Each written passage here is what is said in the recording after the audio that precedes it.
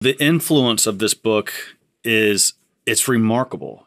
In our culture here, I mean, this is a silly thing in America, but we have this thing called the Kevin Bacon game, right? And so he's a famous actor, and kind of every actor throughout all of movie history can be connected back to Kevin Bacon in like 5 or 6 steps, because he's just in so many movies with so many other influential. So you can so people play this silly game.